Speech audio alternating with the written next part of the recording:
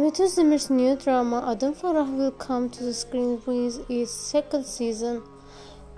First season ended in 14 episodes and now it will continue. It's supposed that from September 11 new dramas episodes will come out and Demet Özdemir's Zengin Akürek as well many team workers shared photos that they are preparing for this drama coming out. Demet Özdemir's many projects are successful as well Adım Farah, and in many foreign countries this drama has sold a lot. Even till 15 episodes, the drama have bought by many countries. Demet Özdemir's popularity grows with Engin Akürek too, and they are together make this drama very famous.